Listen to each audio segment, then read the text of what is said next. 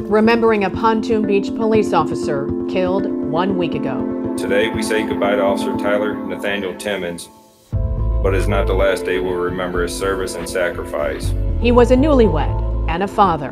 And I will spend every second of every minute of every day missing him. A big brother. He really was the best big brother I could have asked for. And a hero to many he'd never even met. Since it's our city, we figured we'd come out here and give our support because it's just very sad. The tribute that stretched for miles. Thank you for being with us. I'm Ann Allred. And I'm Mike Bush. Family, friends, law enforcement officers, the Patriot Guard, and even strangers gathered in Collinsville to remember Officer Tyler Timmins.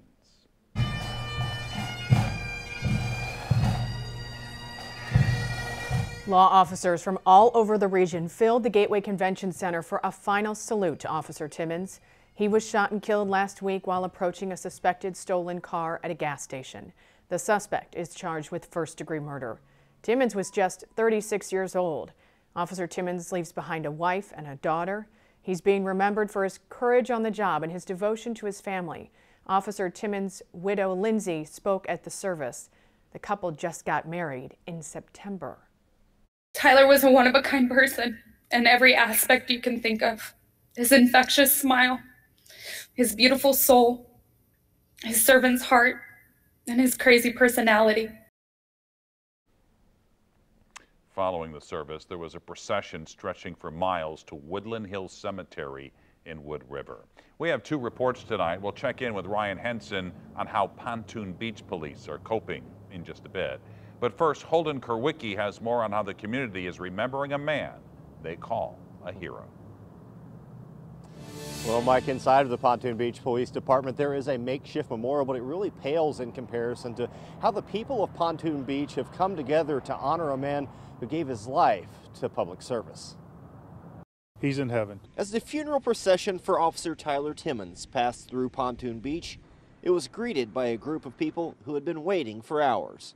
It's kind of indescribable. The right words don't come out. For some, the sight of flags flying on both sides of Illinois Route 111 was enough to open up the floodgates. I just started crying because it just touched my heart so much seeing all these flags and what they're doing for this man. All the flags, you're thinking, oh, it's very exciting. But then when you think of the reason that it's happening, it's really sad. Those who knew Officer Timmins can't help but miss their friend, who they called the ultimate family man. He never missed his daughter's games.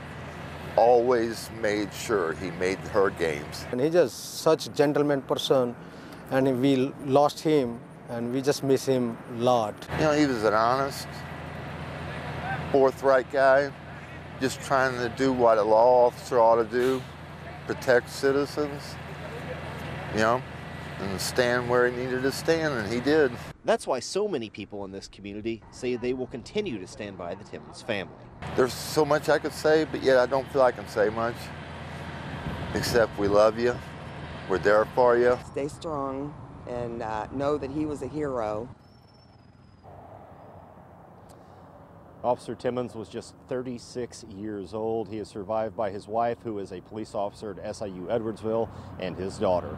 Reporting live in Pontoon Beach, Holden Kerwicki, 5 on your side. The Pontoon Beach Police Department must now find the strength to move forward. Ryan Henson is live at the Gateway Convention Center in Collinsville, the site of today's funeral service, to continue our team coverage. Ryan? Well, early today, the chief says officers in the department as a whole has been really leaning on each other, other departments, and many people in the community. He says all that support so important, especially as we move forward these next couple of days, these next handful of weeks, and the many years to come. On behalf of the Pontoon Beach Police Department, it's been amazing. It's given us strength to go through this troubling times. It's helped a family. It's just, I never thought we'd get this much support from the community, local businesses, and just everybody in general, other police departments. Everybody's just helped in to try to ease our pain. Chief Chris Madrusik says it's hard to sum up everything Officer Timmins embodied. It wasn't a secret that Timmins' top priority was his family. In his absence, about 50 officers attended his daughter's soccer game to support the family he leaves behind. He also had a passion for being active in the community. In the past few days, it's been members of the same community who have blanketed the department with love and support. Meanwhile, the department has also gotten help from Madison County Sheriff's deputies. Over the past few days, they've been patrolling Pontoon Beach to give grieving officers a little extra time off.